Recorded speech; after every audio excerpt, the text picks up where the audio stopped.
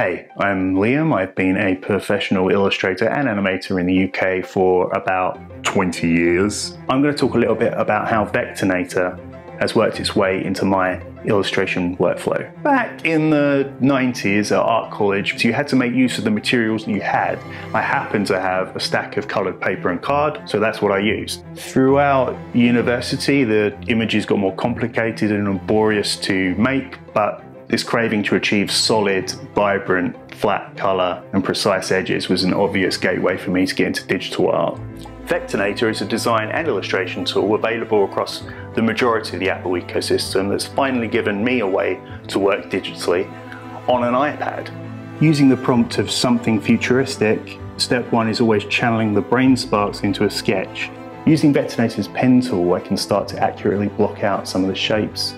What is most critical to me is the quick availability of the node options and being able to toggle the snapping to how I want it. As you'd expect from any modern art software, Vectornator has full layer support and groups, Boolean tools for joining shapes and dividing them. There's your full colour palette with the ability to dial in exact codes if necessary.